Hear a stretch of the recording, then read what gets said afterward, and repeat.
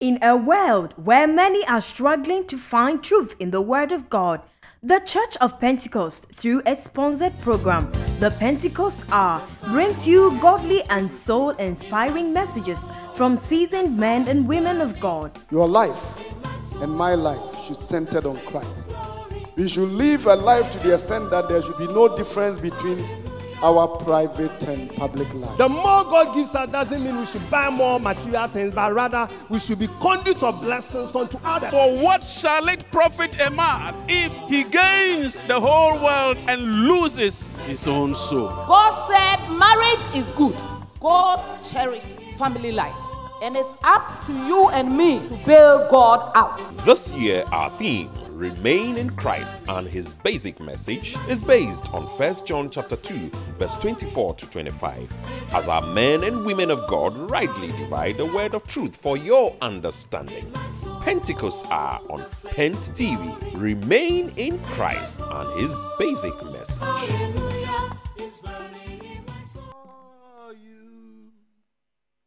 You deserve our praise.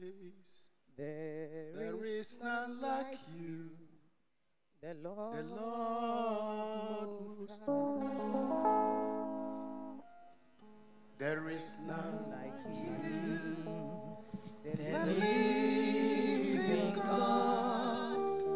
Your kingdom never ends. You excel in glory. You stretch forth your hand through generations. There is none like you, the Lord Most High. There is none like you, our Lord God. Dominion and power belongs to you. We fall before you. You deserve our praise. There is none like you, the Lord Most High. Our worship this morning is going to be a mixture of extolling the Lord, acknowledging his goodness, his greatness, his awesomeness. And then we'll drop a little to revere him, looking at our status, where he has placed us, and especially our dear chairman and his family. When I was reading through the scripture reading, the whole of the night I was contemplating on the turbulence that our Lord has sailed our chairman through in the air.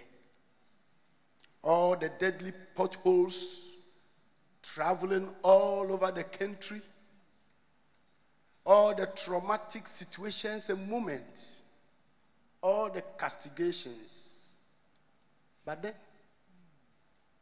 the awesome God, the Lord who never caused his feet to slip, has done it again.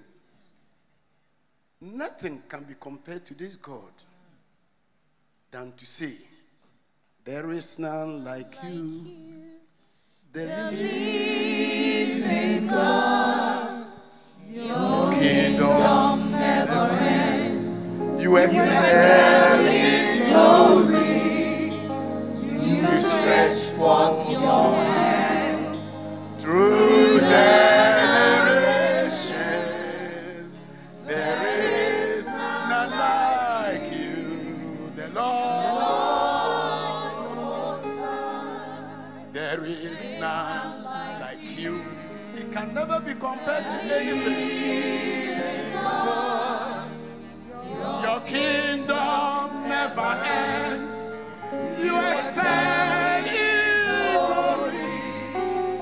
You stretch forth your hands through generations. There is none like you, the Lord Most High.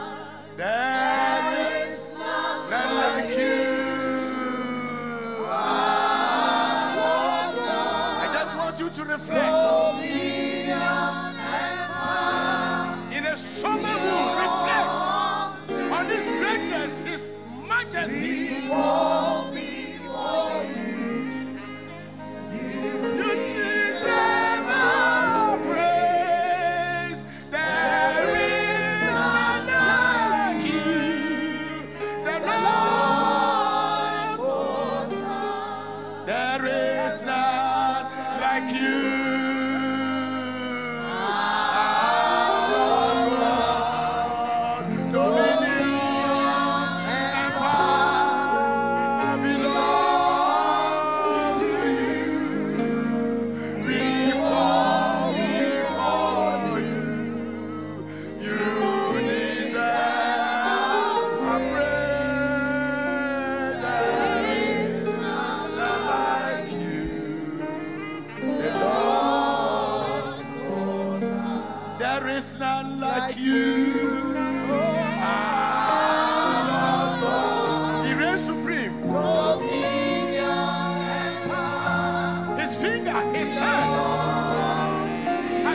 Himself, power and glory. You deserve our praise. There is none like you, the Lord Most High. There is none like you.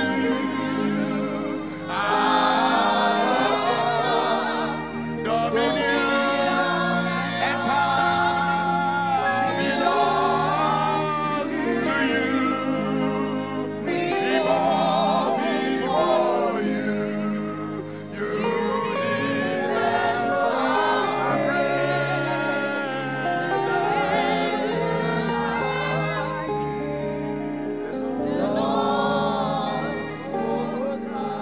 Who is like you in power and glory? Who is like you, majestic and splendorous?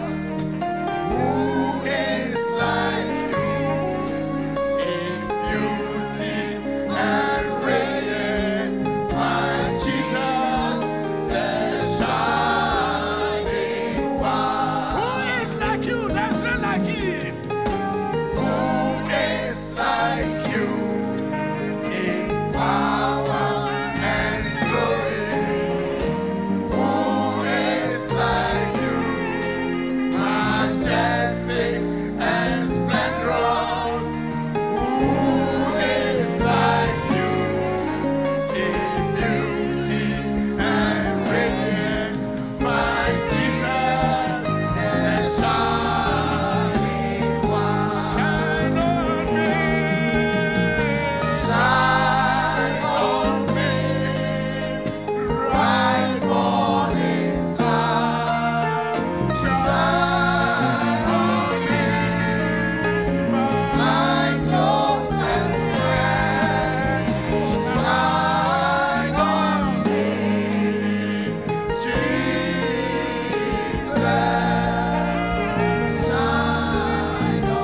Shine on me. He has made His light shine upon our lives. In our situation, in every endeavor of our lives, His light has shined on us. My closest friend, shine on me, Jesus.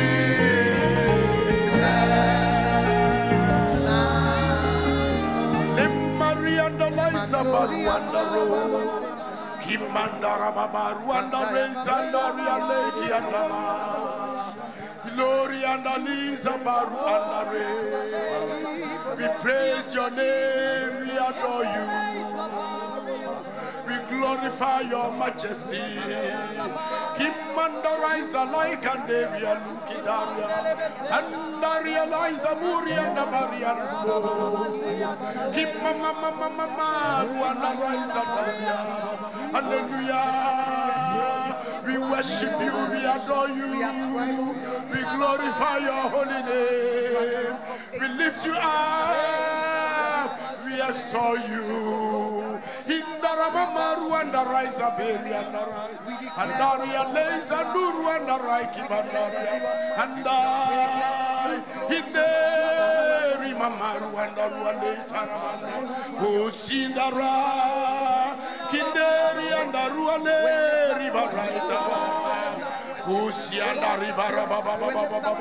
Hallelujah, hallelujah, hallelujah, hallelujah, hallelujah. Oh, Rianda Raisa Barua, Kanda Isande Ribabarua, Hilarianda Ruane, Simanduru and I, Hileri and Rusanda, Osura Himem. Wakronusi wona abafwe chani wesia go to sorry no da angels around him are worshiping him. Let everything that has breath here glorify his holy name. Abafwe chane wesia go to sorry no da wo wase manuja siem kese kasa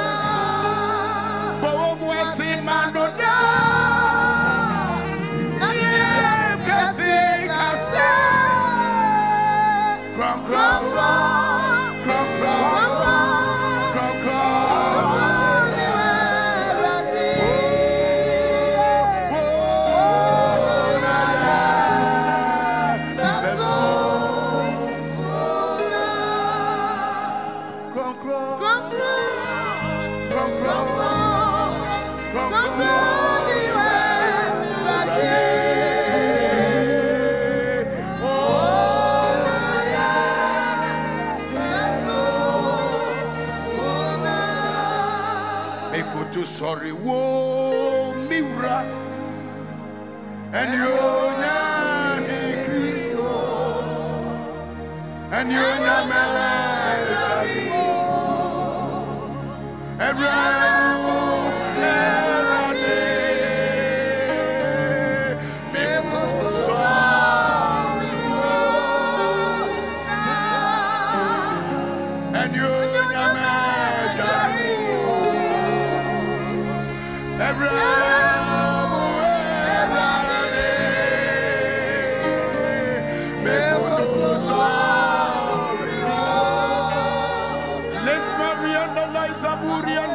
and Mama, Hilori and Ananza Maru and Reiki Bakandorua. Hallelujah, we worship you, we adore you, we extol you. You are the greatest of all, we adore you. You are worthy of our praise. There is none like you. We worship your holiness. Kimanda Raisa Baru and Reiki Baba. Hallelujah, hallelujah. Hilary in the rock. Shall we be seated for a moment as we reflect? Kibazuanda Reiki Baba. Uri and the Liza and the River Iluri and the Liza Mama. Hilary and the Rwanda.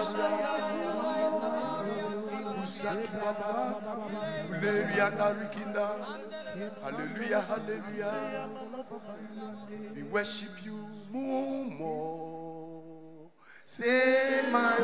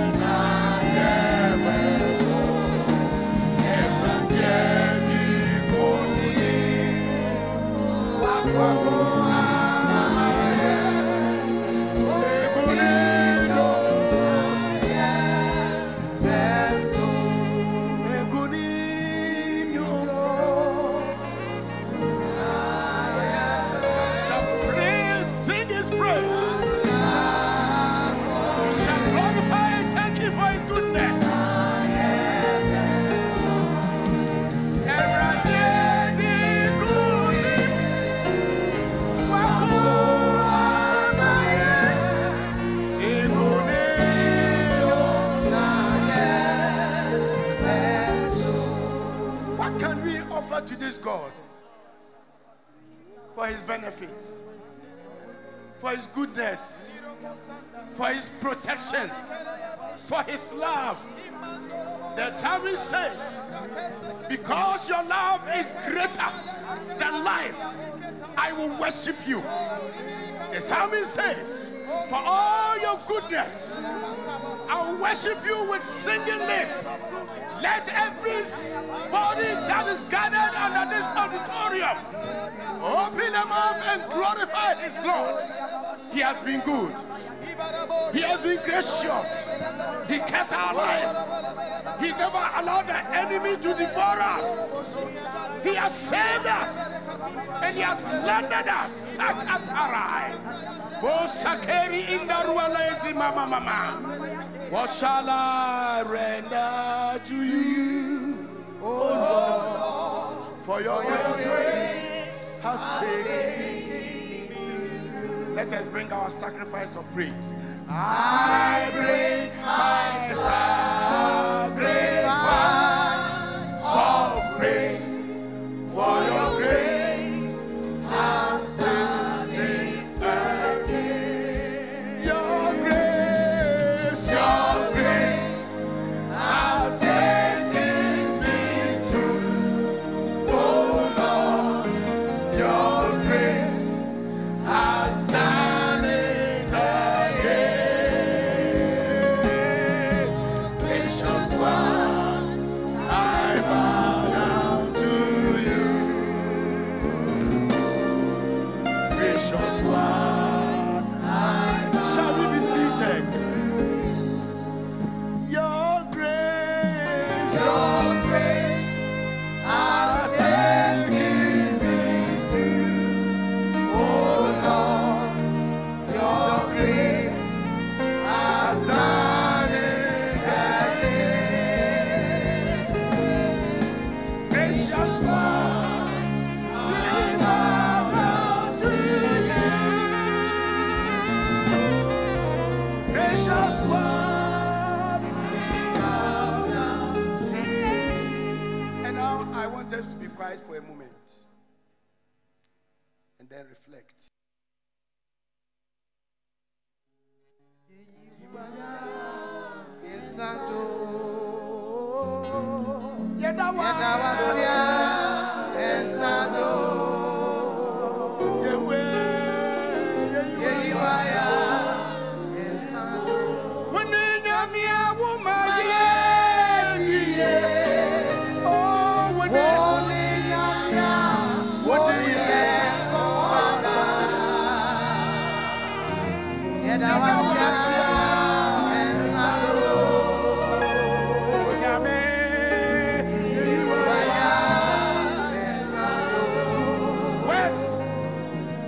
describe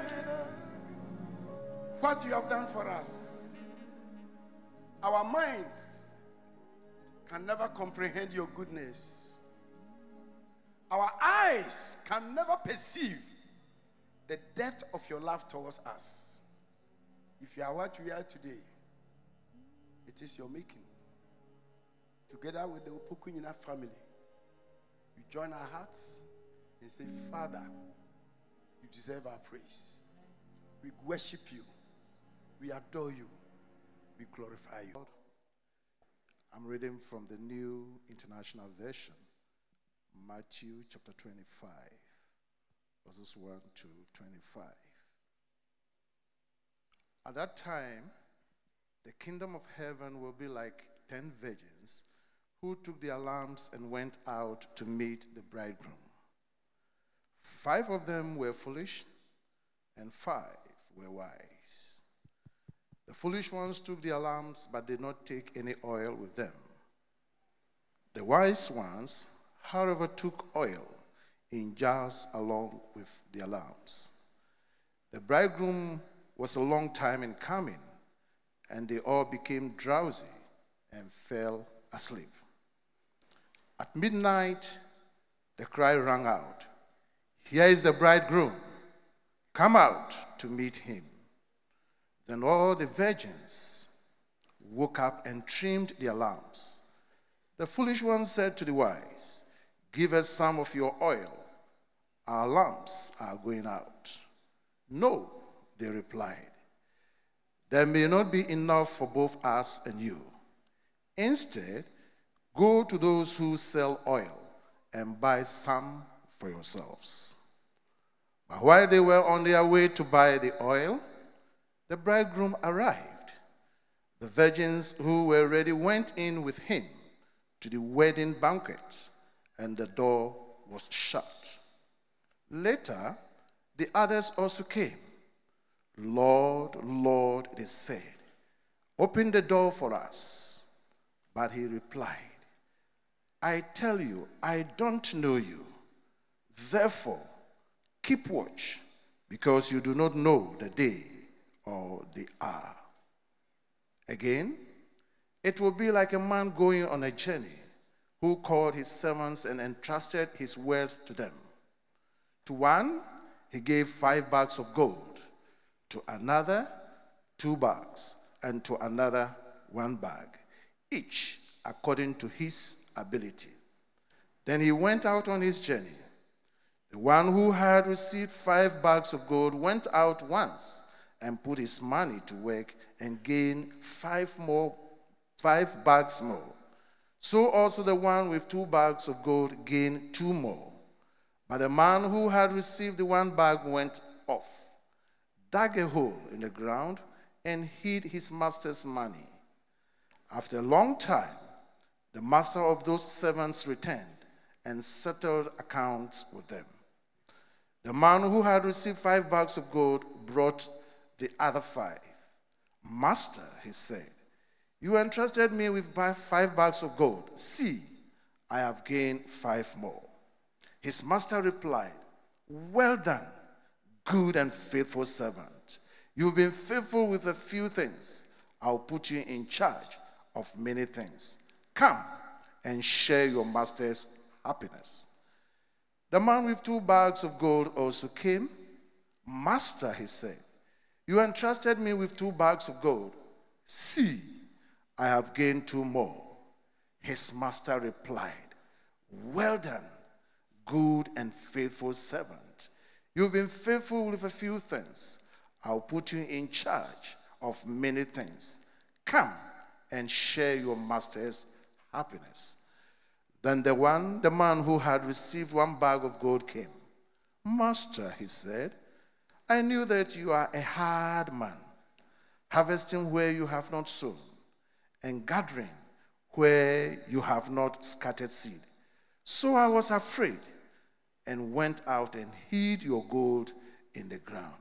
See, here is what belongs to you." Amen.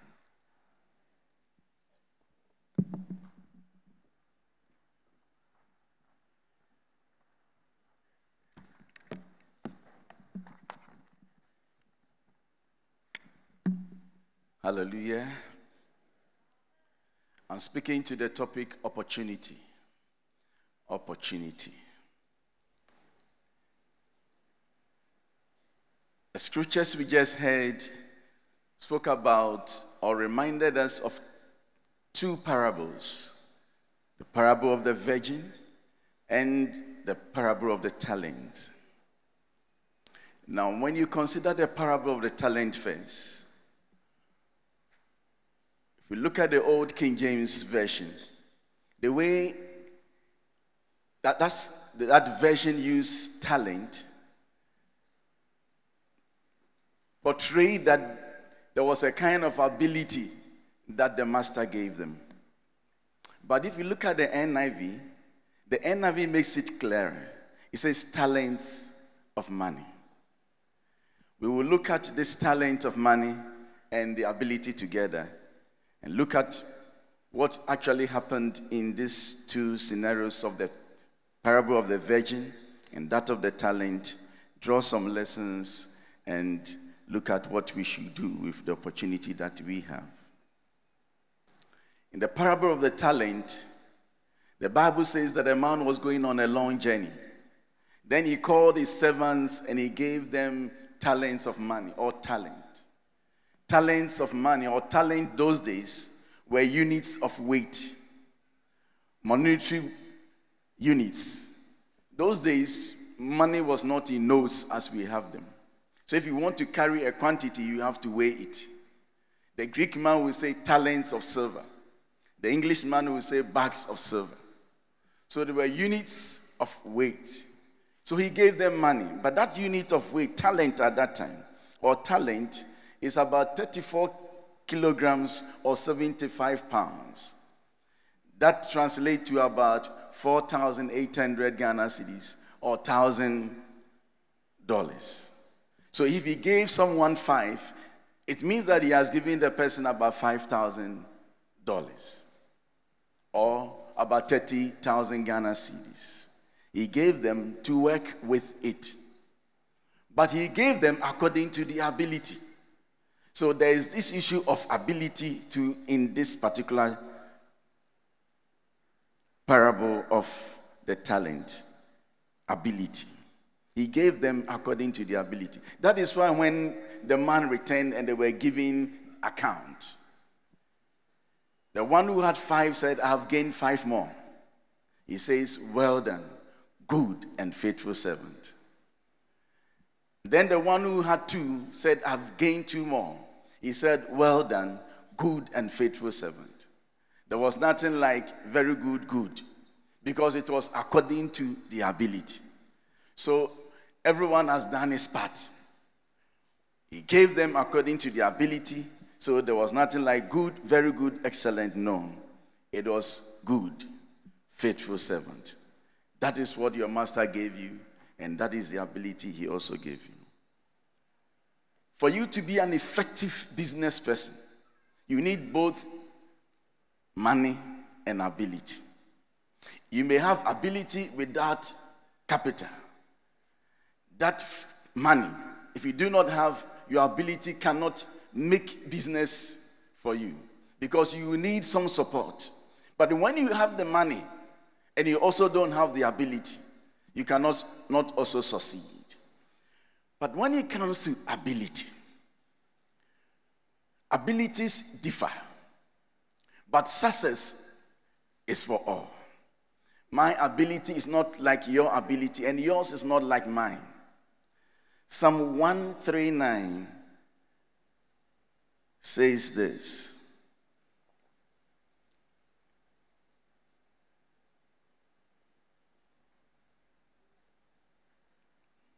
I read from verse 13.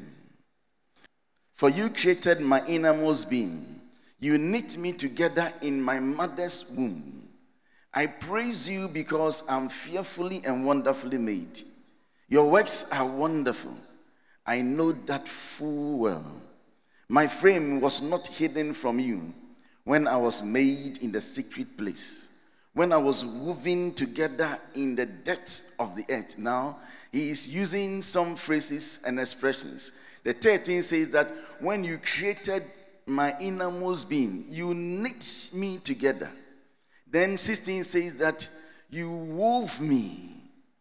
And then 16 says that all the days ordained for me were written in your books before one of them came to pass. That is, before anyone is born, the days ordained for him is written before. Now the days, if the days ordained for you is known by God before you came, then when he was working on you, he was putting abilities in you. Your days goes with your purpose. And he wouldn't spend time knitting, weaving and all that if he was not fashioning you for a purpose. So every one of us at conception has been granted graces, abilities, the power of mind and strength for use and for improvement. That is ability. The power of mind and strength for use and for improvement. But that ability is for all. That is why all of us can succeed. The lawyer can succeed, the carpenter can succeed, the clergyman can succeed, the statesman can succeed, the doctor can succeed. Everyone can succeed because we need each other. There was this young man who is a medical doctor. He has gone to the clinic. He's been consulting since morning. Around 1 p.m. he's hungry. And he decides to go across the street to get some food. He goes into a restaurant, and there are cooks. Chef, cook, they bring him the food. When you go to medical school, they don't teach you cookery. They don't teach that way. So you can't say that I'm in my consulting room. You can't. No. When you are hungry, you need somebody with another ability to feed you. So this medical doctor goes to the restaurant for food, and when they fetch the food, they didn't just put it in his palm. There is another someone who also has ability to craft things. So they put the food in a bowl made from another ability. Then you will have to sit down. A woodworker will have to fashion something for him to sit on. When he finished eating, he had to wash his hand. He went to the tap, he opened it, and water was flowing. That is an engineer. He washes his hands, he thanks his God, he goes close to his vehicle, he tries to ignite it, and it will not ignite. No power. He's sweating. Then there is this mechanic. It's not the engineer. Common fitter. Somebody will be fitting things. Fitter. Please, can you help me? He said, yes. But when the young man opened the bonnet, he realized that it was just a little problem. It was the terminals that were not fitting well. But when he saw it, because he wanted money, he said, I need to buy this. But this is a medical doctor who doesn't have any idea about the car. So the young man told him certain things, and then he dished out money. He went, he came back. The young man was sitting somewhere, and this fitter tried to delay a bit so that the man would know that he's working. But what he was doing was that he came with a stone to just knock the terminals to fit the battle. Now he collects money. Let me ask you this question. The medical doctor, the engineer, the mechanic, the woodworker, who is the best?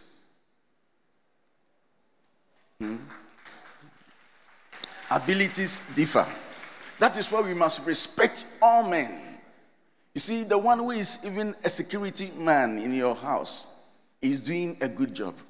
Sometimes when I'm going to sleep and I see my security man who is also an elder, my heart bleeds. Because I see that the condition in which he works Maybe I will not be able to do it.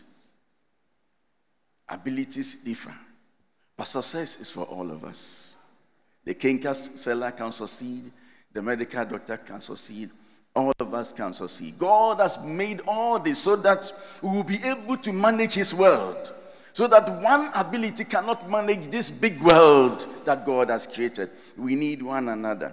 So he gave them according to their ability. But what they all had in common was time. If you read verse 19 of Matthew 25, where we read, verse 19. After a long time, the master of those servants returned and settled account with them. Why he's settling account with them is that the money was from him, the ability was from him. If you come to God, the money, the resources he gives us, including the ability, is for us. So whatever we are doing, let us remember that one day God will call us into account. It doesn't matter how you are getting the money. Remember, a good and a purposeful life is led with the end in view. You must know the end before you begin. You must brace yourself for a good ride. You must know where you are going. See, you can be taking money here and there. But remember, at the close of the day, you'll be brought to account. Assembly around me. No. Adibi ara me.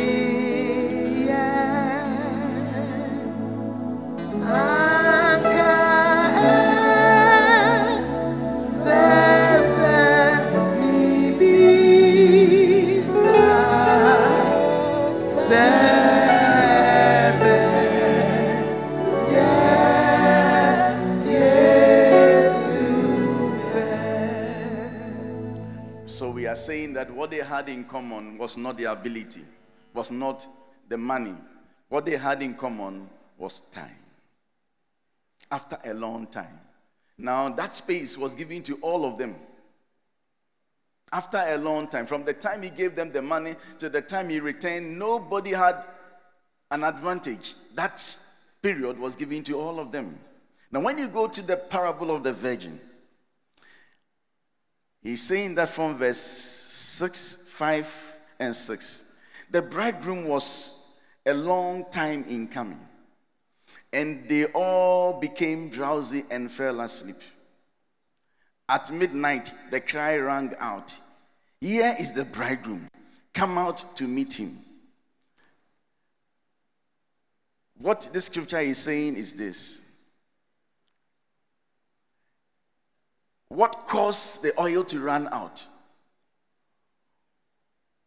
was time. You see, the oil ran out, not because the container was leaking, but it ran out because of time. There was nothing extraordinary about the other 5 the parable calls as wise. The advantage was that they understood time and they took extra oil. The extra oil would not have mattered if time had not been a factor. So what caused the oil to run out was time. Because they all slept. They all heard the cry. They all woke up. They all lit their light. But the light will not, it will not come up. Why? Because you have run out of oil. And what caused it was the long wait. So the time caused the oil to run out. That was the difference. What is time? Time is a mystery that we have tried to define. So the definition of time is the past, the present, and the future. Time is the past, the present, and the future. But the Bible gives us some meaning to time. He even tries to tell us when time began. Because God was before time. The Bible says in the beginning. So God was in the beginning. And he is not part of the beginning. The Bible says out of him all things flow. And into him all things come into. That is a great God. Let's go to Genesis. And then let's examine what time is. Genesis 1.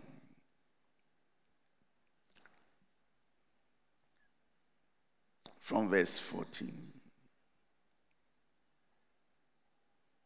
And God said, let there be lights in the expanse of the sky to separate the day from the night, and let them serve as signs to mark seasons and days and years. Now he's going to create lights, and they are going to mark seasons, days, and years.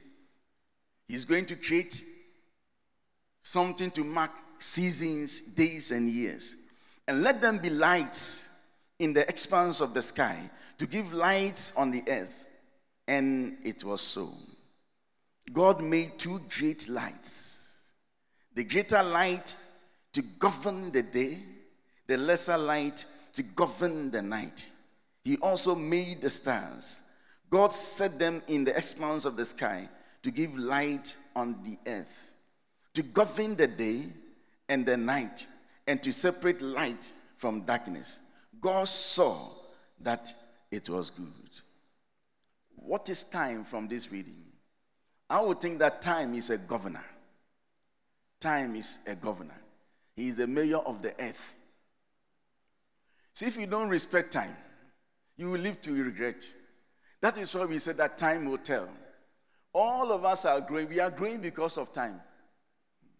Some of us are losing hair. We are losing hair because of time. Some of us, sometimes when you look at your face in the mirror, you wonder if you are the same person. This is you. See? But we are all losing hair. We are changing because of time. Nothing grows better under the sun. You see, God would have been a very, very, very, very, very, very, very, very, very old man. By this time, God would have died if he were here. But where he lives, the sun and the moon do not supervise them. If you live under the sun and the moon, change and decay, the hymn writer says, it's all around we see. If you want to keep fresh, you have to work very hard on yourself until you give up at a certain time. If you ask your grandfather, he will tell you how hard he has to work to keep his shape. But at a point in time, even combing the hair, the more you comb, the more they fall. So he decided not to comb because they will be falling anyway. So you don't have to expedite that action. You have to keep them slow. Time is a governor. You need to respect time. It governs our life and it. Time is a gift. Psalm 118 verse 24 says that this is the day the Lord has made. The Lord has made. Let us rejoice and be glad in it. So when you wake up to find a day, it is a gift. A gift God has actually given you to better your lot. So you can decide not to do anything in the day. Just be moving up and down, no purpose, no problem. As for time, it has been asked to govern the earth. It doesn't wait for anybody. It is fair to us. Yes, it is very, very uncompromising. Time is so uncompromising. But time is a gift. You have to use it to manage your life and to improve upon who you are. The steadfast love of the Lord never ceases. His mercies never come to an end. They are new every morning. Then the writer says, great is his faithfulness. He has granted us another new day. So when you see the sun, you see the moon, realize that they are governing your life. They are being faithful. But you have to take advantage of the gifts. time is opportunity. Time presents chances, prospects, favorable occasions for advancement or success. In Ecclesiastes chapter 9, verse 11, this is what the Bible says. Ecclesiastes 9:11. I have seen something else under the sun. The race is not for the swift, or the battle for the strong, nor does food come to the wise, or wealth to the brilliant, or favor to the learned, but time and chance happen to them all. What he's trying to say is that nobody has an advantage. You may be brilliant, but those who are brilliant does not mean that all you need to succeed is to be first-class student in a school. No, because when you're a first-class student, there should be a kinky seller, somebody who can make that for you to eat. There should be an architect to design a building, and there should be somebody who will be able to construct that building. So, but time presents chances to all. It says time and chances happen to all. Time is opportunity. So when you enter university in Ghana, you have an opportunity of 4 years or more, depending on the course that you are studying, to deliver, to turn your destiny in a proper direction. So you have an opportunity of 4 years. Definitely, there will be a day of accountability because of the factor of time. So you are going to write your final paper. Let me go to, let's say, the WASI and BEC. That is where a lot of tension is. Your first exams, BEC, 2 hours. You find out that the invigilator will come around, say, hi, hello, how are you? He's very nice. Then he says, start work. Say, 1 hour gone, 1 hour more. He's still nice, he's smiling. And 30 minutes more, 15 minutes more, his voice, his tone tends to change. Then he said, 5 minutes more, get ready to stop work. The opportunity of 2 hours is now diminishing. Then he said, please stop work, pens down. Pens down, pens down. Now if you do, he will fight with you. Now he has moved from that nice man to, I don't know what to say. You know why he is doing that? The governor is causing him to change his voice. Because time is uncompromising. Once it is 2 hours, it's 2 hours. It should be fair to all. Time and chances. Remember your Creator, the Bible says, in the days of your youth, before the days of trouble come, the years approach when you will say, I find no pleasure in them.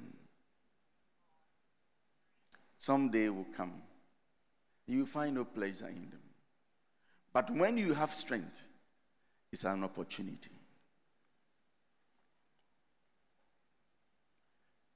Human civilization has seen numerous people who have changed the course of history and influenced their sphere of living by their charisma, intelligence, and talents. Be it in the geographical expansion, arts and entertainment, science and technology, literature, politics, statesman, and what have you. These individuals have seized history by their works, but time would not allow them to perform forever. We have the Carl Lewis, the Johnsons, the Michael Jordans. You see, time will not permit you to perform and live forever. When it is time for time to tell you it is over, it is uncompromising. They have not lived forever. So what do? We have to organize our life around balanced priorities. Because you cannot do all things. Because there is not time for all things. There is time for everything. You can do some things, but not all things. And time will not permit you to stay here till you do all things. No. Even the human race will ask you to go. Sometimes when time wants you to go and you don't want to go, you realize that you have gone past your time. Your generation is over. You have to go and rest.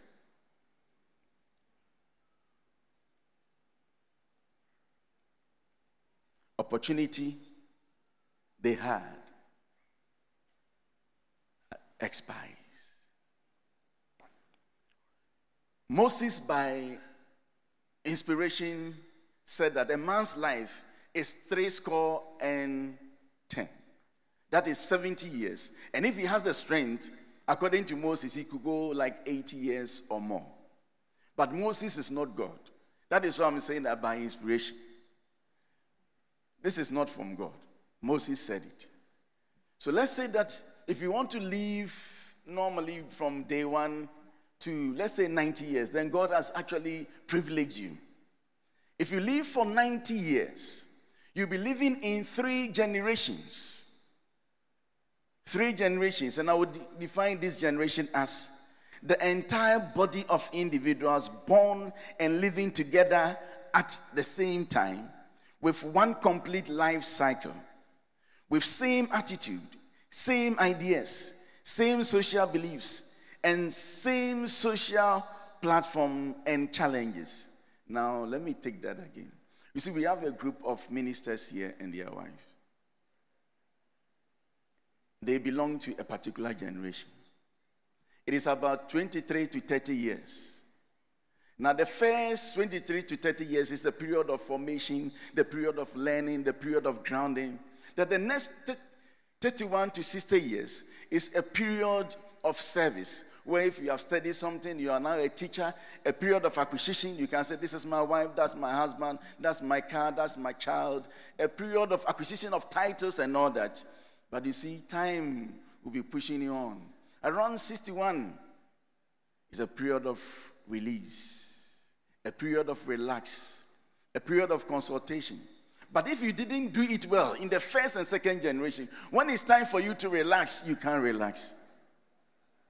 Yeah, because you have not worked, you have not used time wisely. You have not. That is why Paul says in Ephesians, be careful then how you live, not as unwise, as wise. Because the days are evil. When he was talking about the days are evil, he was not talking about witches and wizards. He was talking about the fact that the time is running faster than you think. We are in evil days.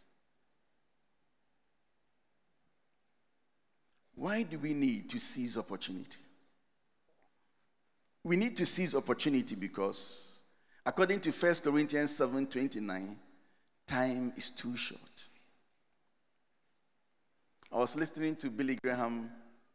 He was being interviewed, and then a man asked him, what has he learned in life after all these years of preaching? He looked at the man, he looked at himself, and he said, time is short. Time is short. Because he still has, he has the spirit, but he doesn't have the energy. People will not tolerate him like they used to do in the 50s and the 60s and the 70s. They will not. No, they will not. Time is short. But I want to say this morning that time is not just short, time is too short.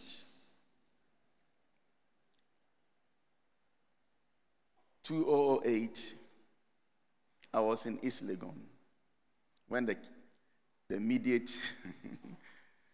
past chairman was elected.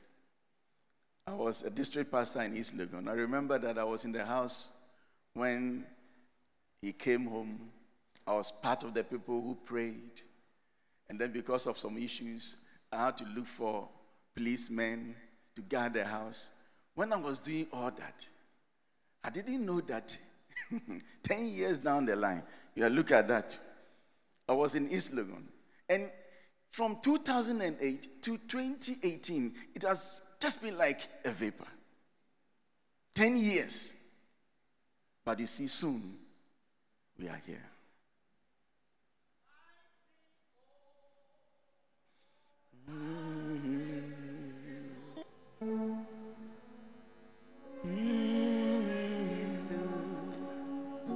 This barren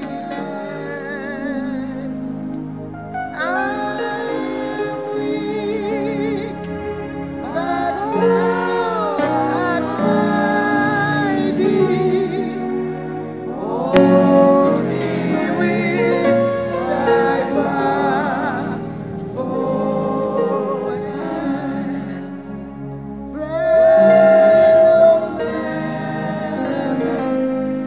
Bread of heaven, feed me now and evermore. Bread of heaven, bread of heaven, feed me now and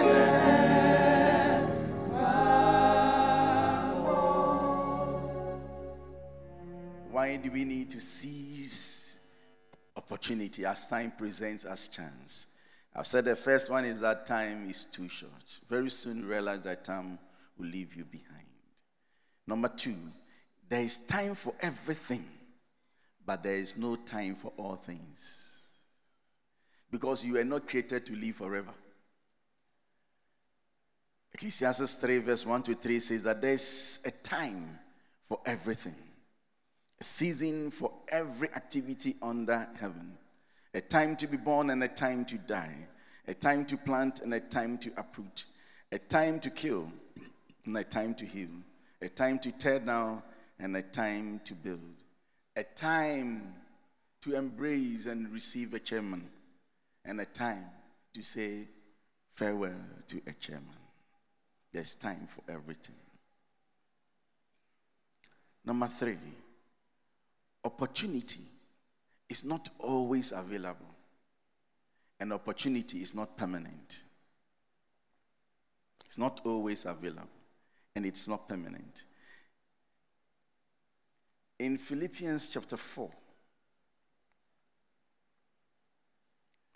verse 10, this is what the great Apostle Prof said.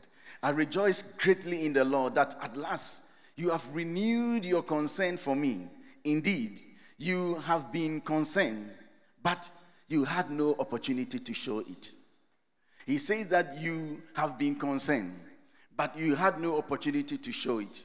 So sometimes there could be that concern, but the opportunity may not be there. See, there are women who are worthy. They could take care of 10 children, yet they don't have the opportunity. They don't have it.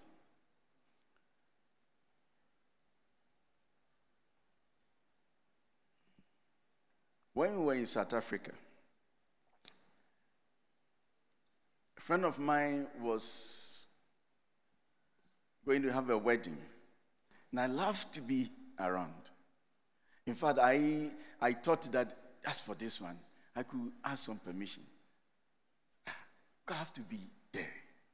Then my wife said, do you have money?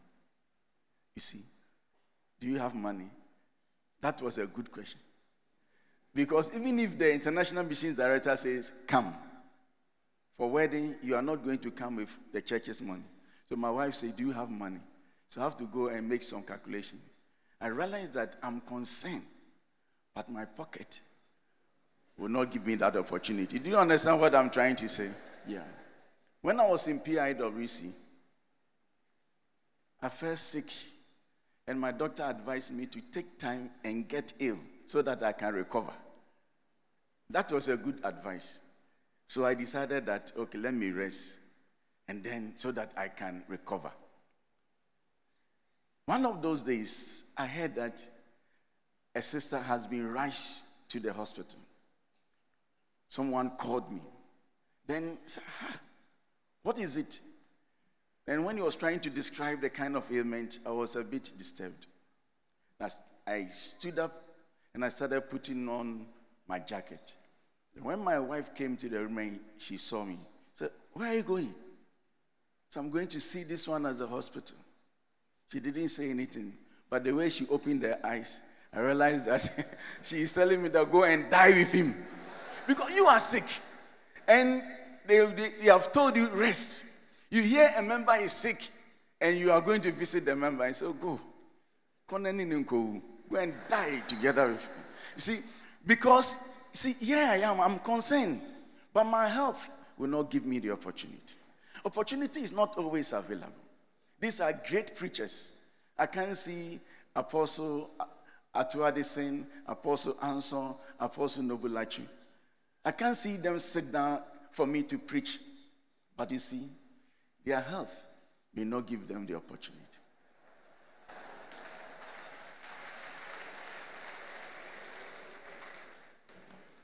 Opportunity is not always there.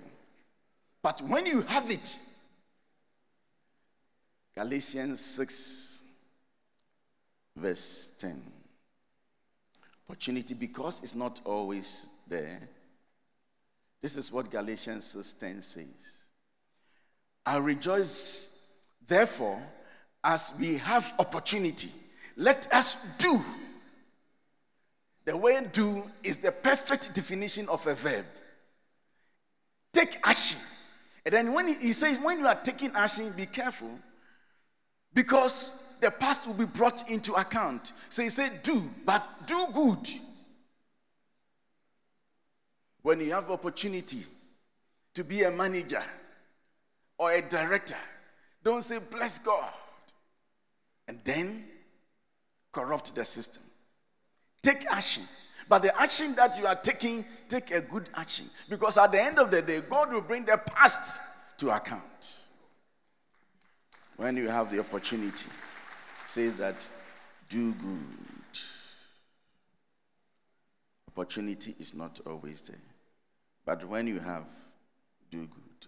The fourth point is that opportunity seized is the basis of reward. When you seize the opportunity, that will bring you reward.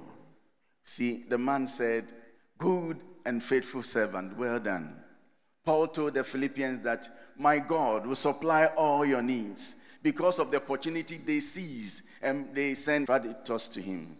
Then he says that my God will supply your needs. Opportunity seized is the basis of reward. But there are some factors against opportunity. Sometimes God grants us that space. But factors like the fear of men. Fear of men. God has given you the space to become the chairman of this great church. The fear of men can cripple that opportunity that you have. Inability to exert oneself to the task. Sometimes the opportunity is there, but the person is very slothful, lazy, then the opportunity runs out. Lack of concentration on the task and the space that time has given the person, then opportunity runs out. I think some of these things, Saul will be a very good teacher. See, Saul was made a king. He will leave the palace and chase only one man.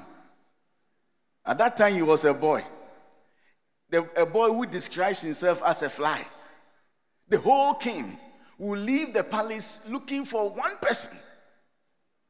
He didn't concentrate on the job. He was looking for an enemy all his life. You must concentrate. Then another factor that's militates against opportunity is delay. Delay. In Genesis chapter 43, verse 10, the scripture says this. If we had not delayed, we would have gone and come back 2 times. This was a statement that Judah made to his father, because he didn't want to release them to go. Now the old man was so angry. Things had gone back, and Judah said, if we had not delayed, we would have gone and come back 2 times. So delay, you can delay certain things forever, and you may never recover them. You can delay even your own destiny, and then things will slip by. Do not delay. When the opportunity presents itself, the Bible says, do. Take action, but take good action. As I conclude, I want us to consider Samuel. The book of Judges are events that took place between Joshua's death and the rise of Saul and Samuel. Samuel was not a priest. He was one of the judges of Israel, in fact, the last of the judges, but he functioned as a priest and a prophet because he didn't belong to the Levites. He was brought there to serve, and by so doing, he functioned as a priest, and he was also a prophet. But his generation had this kind of foundation. Judges 2, verse 10 to 13, the Bible says, after that whole generation had been gathered to their fathers, another generation grew up who knew neither the Lord nor what he had done for Israel. Then the Israelites did evil in the eyes of the Lord and served Baal. So we are seeing that he was born at a time where people did not know God and they served Baal and the Asherah. Let's hold that one. He was also born at a time where the Bible says that in those days, Israel had no king. Everyone did as he saw fit. Lawlessness. Israel had no king. Everyone did as he saw fit. He was also born at a time where the Bible says that in those days, the word of the Lord was rare. There were not many visions, even though there were priests. There were not many visions. The word of God was rare. But Samuel took his time, seized the opportunity. By the time he was leaving the scene, he had anointed 2 kings. So it cannot be said of Israel again that everyone is doing what he deems fit because there's no king. No. 2 kings. By the time he was leaving the scene, this is what the scripture says in 1 Samuel chapter 4, verse 1. The Lord was with Samuel as he grew up. He let none of his words fall to the ground. And all Israel from Dan to Beersheba, that is from the north to the south, recognized that Samuel was attested as a prophet of the Lord. The Lord continued to appear at Shiloh, and there he revealed himself to Samuel through his word. And Samuel's word, that is the word of God in Samuel's mouth, came to all Israel. By the time he was born, the Bible said the word of God was rare. There was no revelation. But now, before he left, from Dan to Beersheba, everybody recognized that he is an attested prophet of the Lord because they were hearing, "Thou says the Lord" again. And the Bible said no word of his fell to the ground without being accomplished. Now listen, you can change your world. We can possess our nations. We can turn things around. You have an opportunity to live. Now, chapter 7, 1 Samuel, from 3 to 4. Remember that they didn't know God. They were serving Baal and the Asherah. This is what Samuel caused the Israelites to do. And Samuel said to the whole house of Israel, "If you are returning to the Lord with all your hearts, then rid yourself of the foreign gods and the Asherah, and commit yourself to the Lord and serve him only, and he will deliver you out of the hands of the Philistines." So the Israelites put away the Baals and the Asherah and served the Lord only. What a great man. What a great man. Samuel lived in time, seized the opportunity that time presented him to change his world and turn people back to God. Soon, your opportunity will be over. What will you want to be remembered for? Now, people who have seized the opportunity and done well, they bow with pride and they live satisfied. Let's take our last reading. 1 Samuel chapter 12.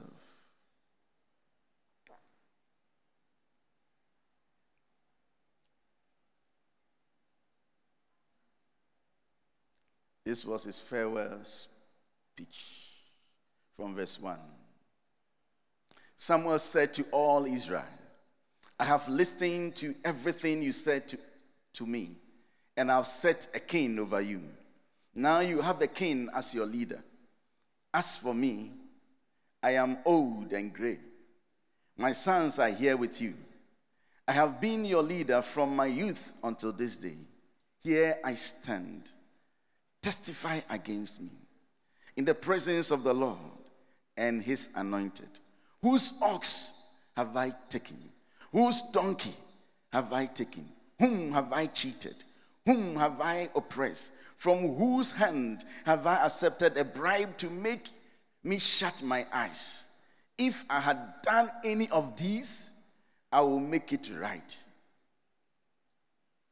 Can you say that before your congregation? Listen to the people. You have not cheated or oppressed us, they replied. You have not taken anything from anyone's hand. Samuel said to them, the Lord is witness against you, and also his anointed is witness. And also his anointed is witness this day, that you have not found anything in my hands. He is witness, they said. Then Samuel bowed out in glory. He met a situation, time presented an opportunity. He seized opportunity, and he turned Israel back to God. What will you be remembered for? The opportunity to be a parent. How are you parenting your children? The opportunity to be a wife. How are you being a wife? See, there was this couple that came to me. They have been coming to my house, and see, they will not take my advice. Then one day they came. I thought I was also tired. So I said, okay,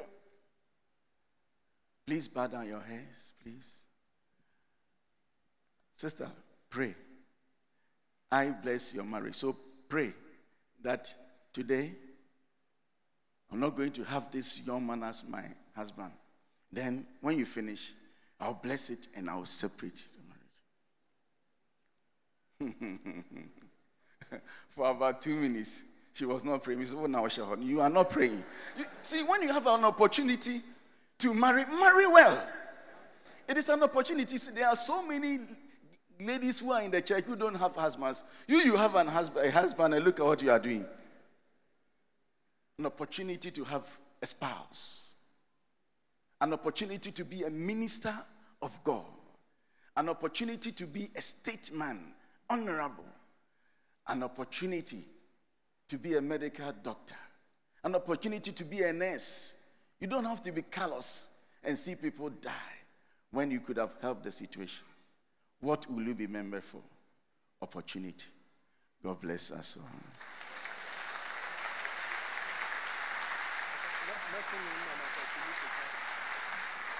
Me nanya me afira me sanya washe me maya. Shall we please rise to our feet? Nanya me afira me sanya washe. Oh me.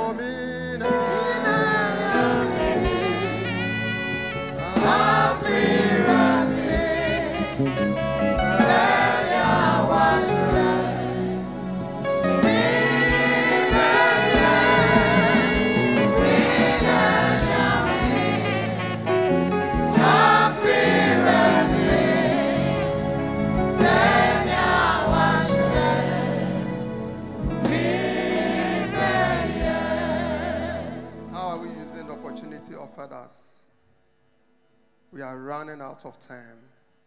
Let's tell God something about the opportunity given us, about our marriage, our businesses, the way we've been parenting, the way we've been ministering and pastoring the flock. Let's tell God something, because it is you. God has placed you in that environment to do something. Tell God something about whatever you found your hand doing. Shall we pray?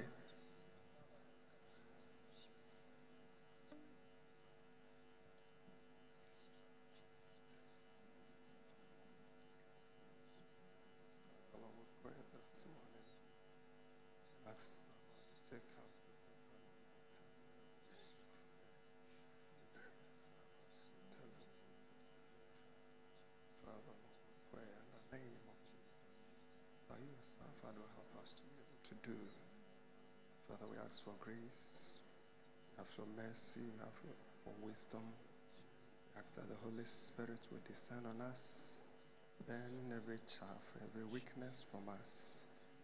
Give us the enablement to be able to do as you want us to do. Father, Lord, we pray.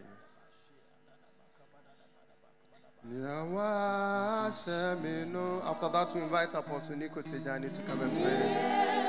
Rade pasa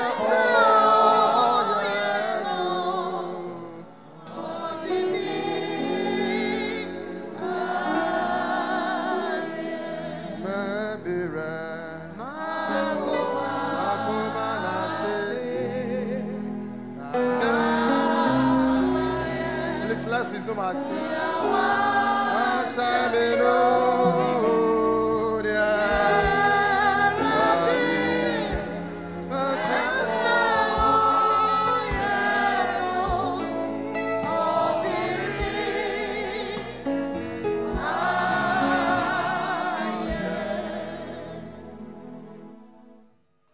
Talk about Drolo, Obobaike Watessa, Nyumojibo, no ole no fiano, ole chia sanji, ni ole no no ke hiewo, ni ole no ni o hagbe, ake wanye wa hie, ni woke nye, ne ke jene mi, o dromo fa, o hiwale fa, ni bi no mo hiu ha wo, e fa na akpa, mene o che wo twese akene ke be ke yino ni bi no ke ha wone mini jino ni wo ke fio mini jino ni be no ke ha wo ke hewale abo ke srote no ke wo den le mini jino no wo fio bona fe ni ke wo be wonya wo hie no ko no wo ka ke na no ke ha wole wo tu heni ni na no ni wo ke ha abo mini ji se na mo ni yo wo he ye hie nyemo no twumo no ke ha wo na me Yehowa won daboshi wonu ncho won daboshi wo he wo mi akeke wo kwa wose ni wo kwa be ke yino ni bi ni wo fe wo sheko heko ni wo le bi ne wo me wo he fe wo habo akebo bujumo ni owaji ogboma de sa no ha le hewale no ha le dwemo ni enye ke tuoni ni ka ebehele enye shio echichi na eyu ake mehu nye ntunoko nha gbeme adesa lebine won tuwe won wode won pabo fai yo wa mu omomohe owo womli hani wo lebo ni wona wo yino asaji ni won nye mi nakai ha wo dwemmo kanile bona feni ke wo behye ni sani Yehowa won wo hyi le wonye wo kake na no ni Yehowa ke ha wole wotu ke wulachi no wo gbena ye nkoni yelemi won dabo chiko otulo no nyie mi ke wo wie lebine on bibo akebodo nche okomomole awemi no owula le ka shi na gbe bona fe ni ne ke be no ke hale ne ke be shedi la ho eshi le enye ka ke na mi hu no ne ake ha me ntu ni gbena wa wo fe no wa mo fi ha mo bona fe no wonye wo tu ke wo hi enyam won dabo chi won jio yi won comfortable ake omomo kronkron le no ke ha wo ake e wa wole ba wa wo no wonye wo tu ke wo bodo nche o hi enyam won dabo chi no one geo you uncomfortable. No choke akapapa. Ake obo tue libine ke atanano. Amen.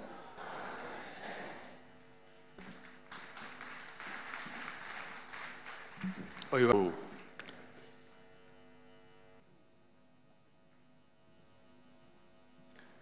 Serving as a minister in the Church of Pentecost is gloriously tough. So when one is retiring, we give the fellow certificate of service. And I want to read out what we have for Chairman Apostle Professor Opoku Onyinah.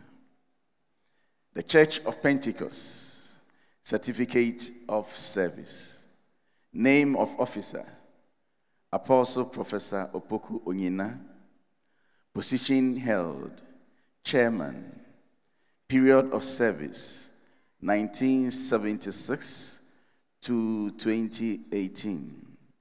Course of leaving the service, retirement. Efficiency, excellent.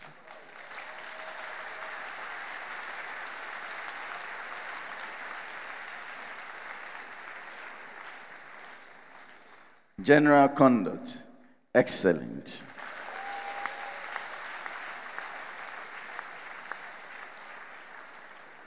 Signed on the 26th August 2018 by Apostle Eric Nyamekye, Chairman of the Church of Pentecost.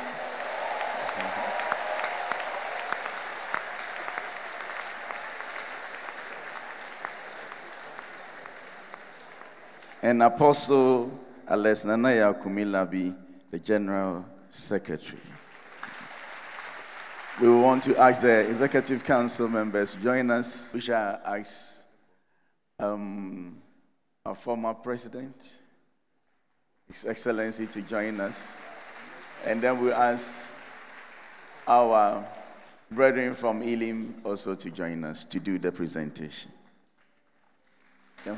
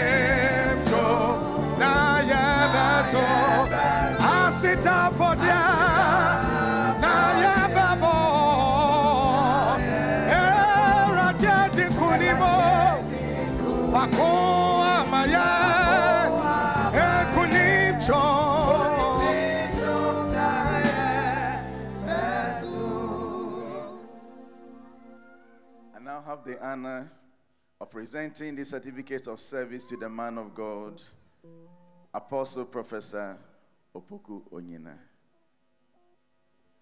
We do that in the name of the Father, the Son, and the Holy Spirit.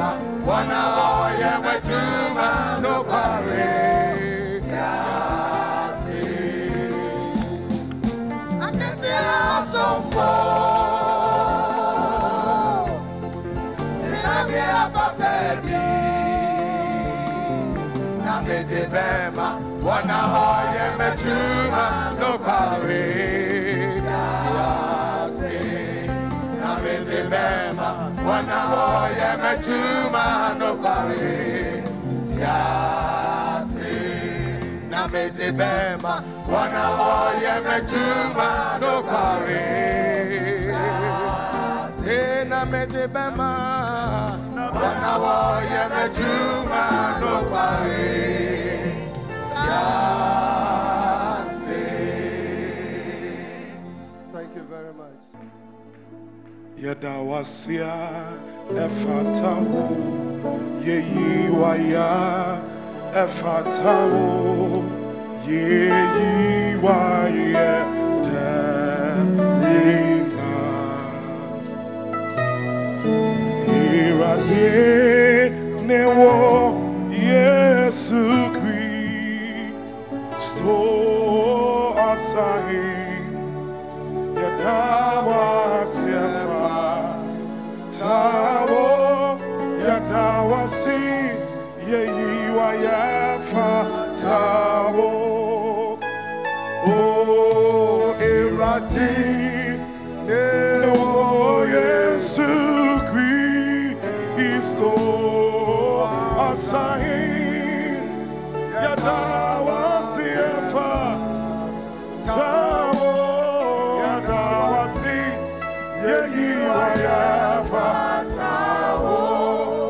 Hallelujah. Yadawasia efatawo yeyiwaya efatawo yeyiwaya tenina eradi Yesu eradi ewo Yesu Kristo asahi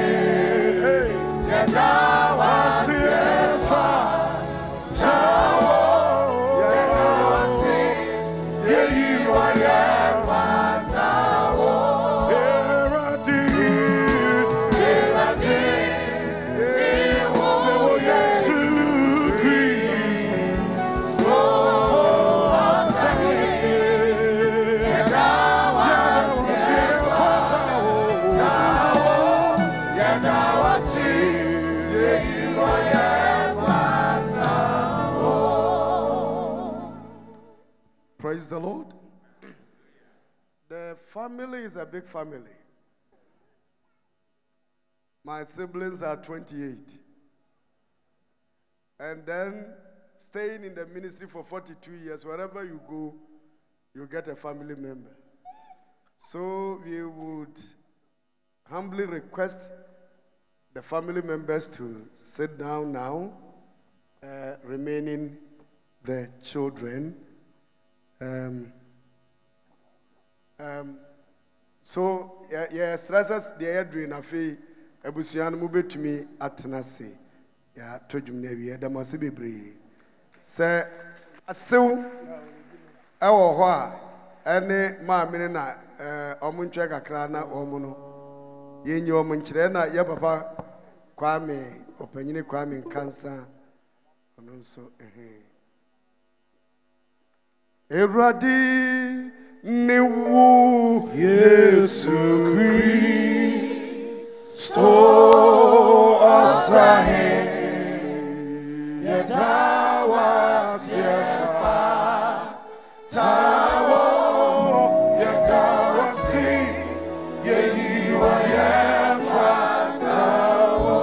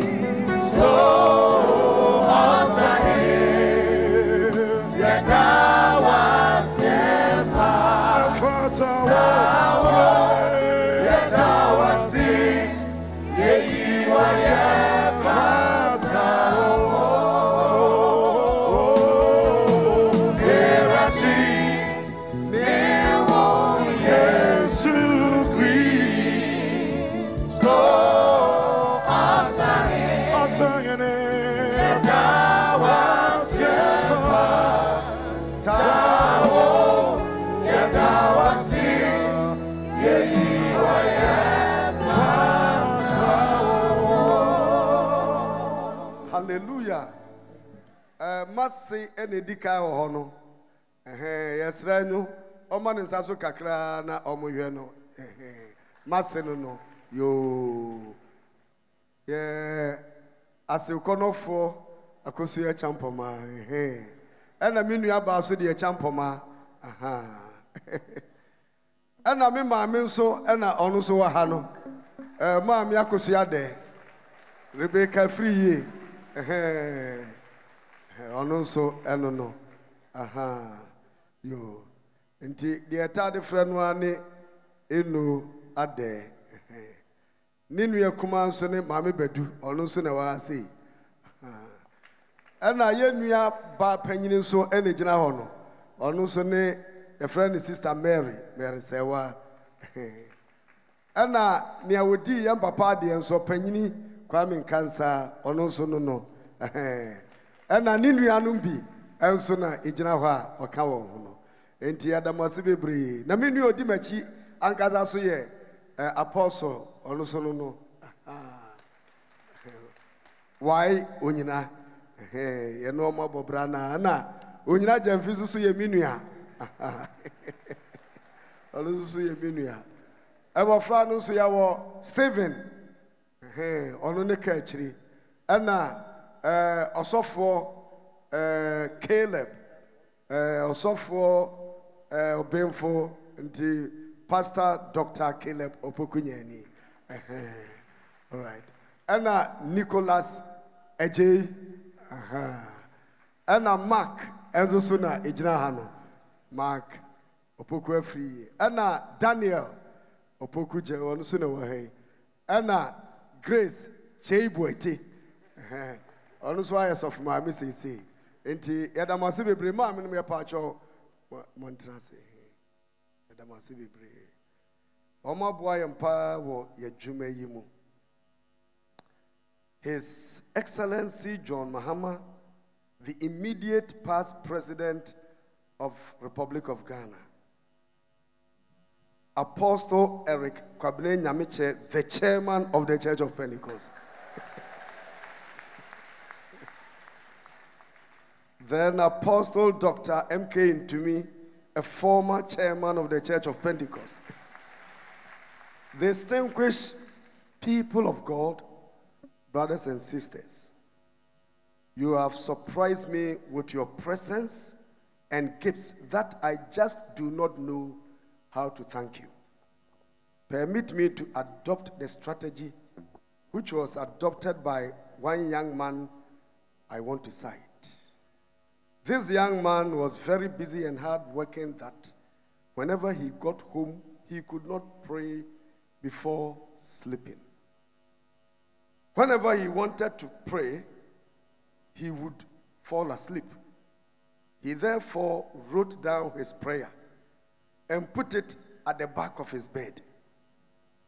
Whenever he wanted to sleep, he would tell God, Father God, you know I am tired, but I want to pray to you, and I can't pray. Often when I'm praying, I fall asleep. So, Father, here we are with my prayer. See it in the back of the bed. And then you pray. His Excellency, Chairman Nyamekye, people of God who have met here, I want to thank each one of you here, those watching us and all who supported us to accomplish what God wanted us to do. In order not to keep you sitting down far too long, I've written my thanksgiving and inserted it in the brochure. If you look at the brochure, you will see my thanksgiving, including our friends from abroad and all those people who are here. So please accept it as something coming from my heart. May the Lord God Almighty bless each one of you. Long live the Church of Pentecost. Long live Ghana. Long live the Church of God. Long live the nations of the world. And may the Lord continue to reign supreme. Amen.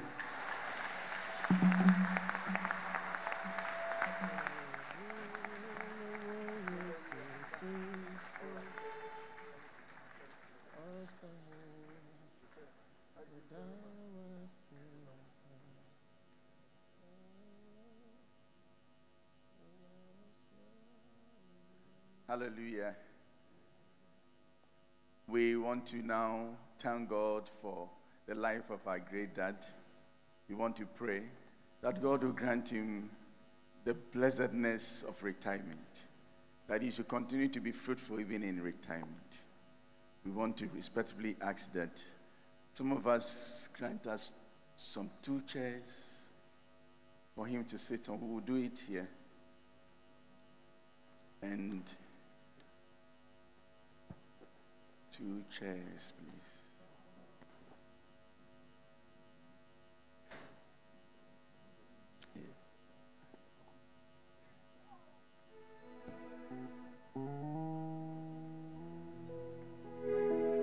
May I ask the Executive Council members, the apostles on the platform, to please come. Please, children, come and join us. Family, those of you here.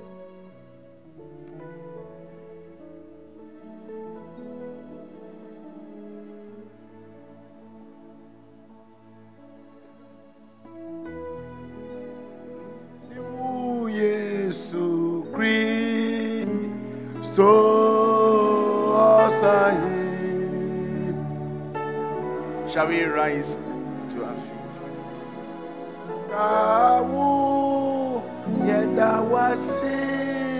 Yeyiwa ye fatawu Yedawasia ye fatawu Yeyiwa ya fatawu Yeyiwa yeda yina Eradi ni wu Yesu Kristo asahi Yedawa sefa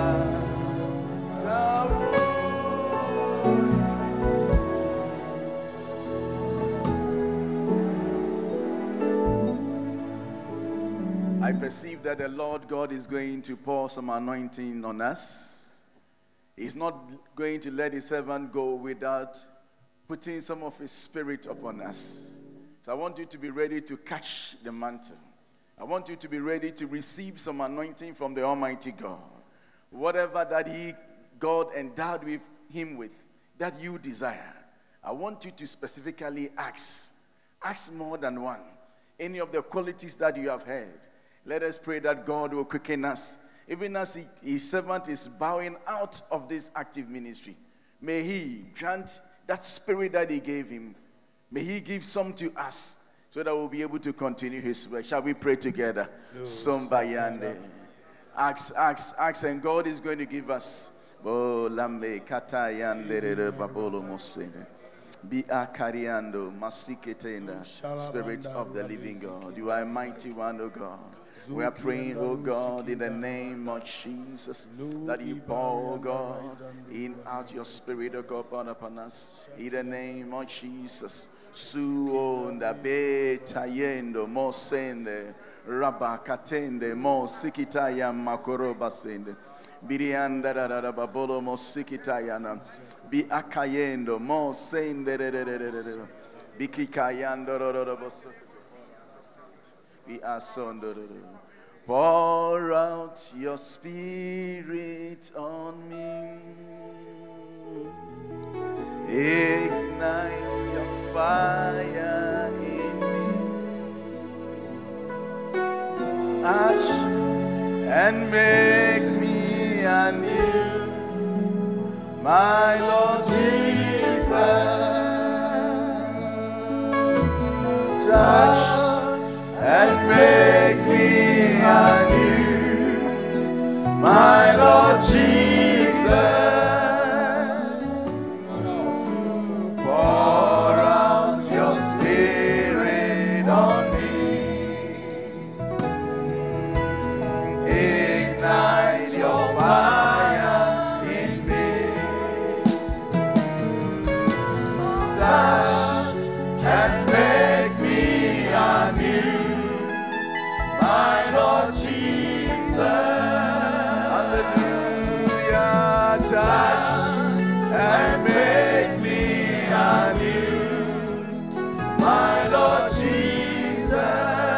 Hallelujah.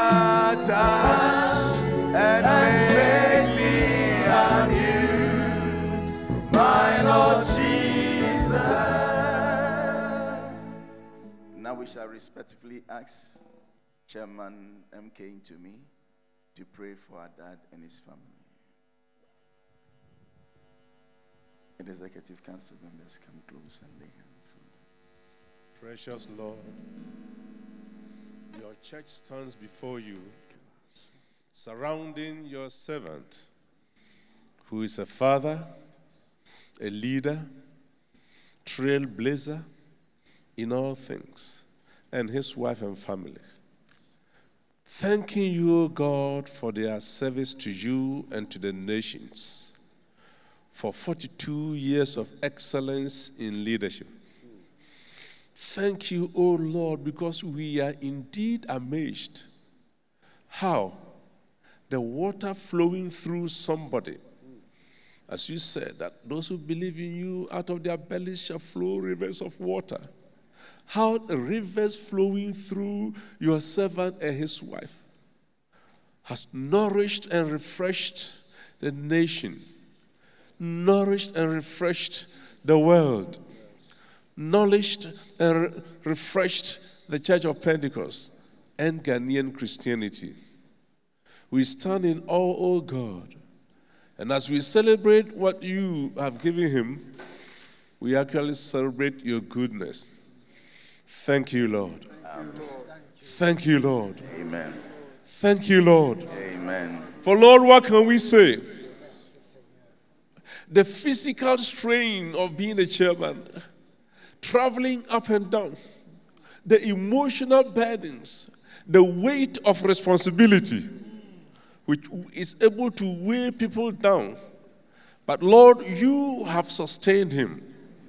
You have upheld him. You have borne the burden of the work so that his shoulders were not crushed. Thank you, Father. Thank you, Lord. And Lord, according to your own decision, according to your own planning, according to what you told us this morning, that you have a time for everything, the time has come for your servant and family to proceed on retirement. Father, we commit them into your hands. Father, Lord, we commit them into your hands. Amen. Sustain their physical lives. Lord, we know much has gone out of him, but Lord, sustain his frame. Grant unto him a new heart, that of a young man. Grant him, O Lord, fresh blood, that of a 20-year-old, that Caleb's proclamation and testimony, he will also be able to say, I'm 80 years now, but my strength is still the same. In the name of Jesus. Father, we pray. Your word tells us that when Naaman had come out of the river, all the leprosy was gone, but also all the scars, the marks of warfare that were on him were also healed. Father, the period of warfare as a leader, not people against him, but battling for your ways and your plans for the church. We do ask, any wounds that may have come, heal them all. In the name of Jesus. Your servant has much to offer the church and the world. According to your word, that we shall still bear fruit in old age. This is what we pray for them. Father, we pray for Mommy. Mama Grace, oh Lord, strengthen her by your goodness. Amen. Refresh her, oh God. Amen. Make her even look much younger than she is today. We pray for the family, the pastors among them, the students among them, the workers among them. Lord, into your hands we commit them. Let them know the goodness of the Lord in the land of the living. And together may we glorify your name. You have sown much, and according to your word, you will harvest much. May the Lord grant you the physical strength to enjoy. We are told that God makes the day, but it's our business to enjoy. So God has created this retirement, but it's your business to enjoy. Rejoice Amen. in your retirement and have every joy in it. We thank you, Lord, for answered prayer. In Jesus' name, amen. Now may the Lord God Almighty, the God whom you have served from your youth, may he continue to be with you. May he cause his face to shine upon you and give you the needed peace. May the Lord keep you from the hands of the destroyer. May the Lord God raise his countenance upon you and give you peace. May the Lord cause you to be fruitful, even in your old age. May he strengthen your horn like that of the unicorn. May the Lord be with you and keep you. In the name of the Father, the Son, and the Holy Spirit. Amen.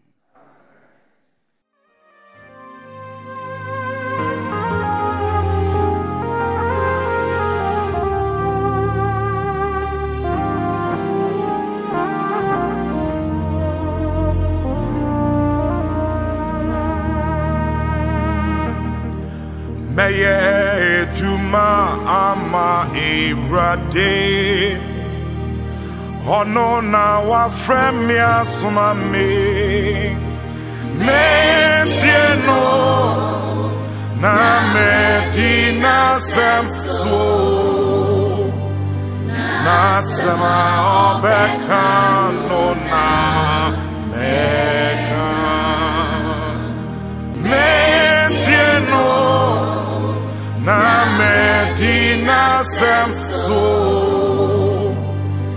na sema obeka no na meka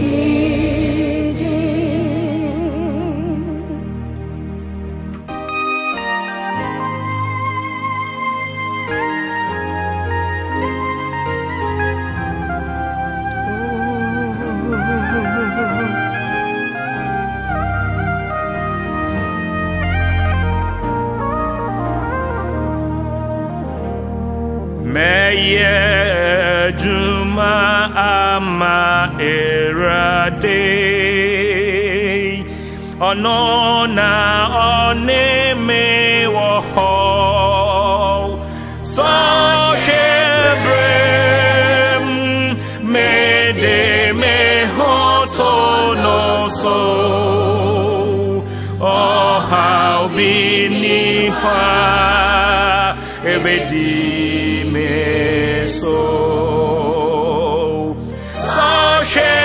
hebrem me de me hoto no so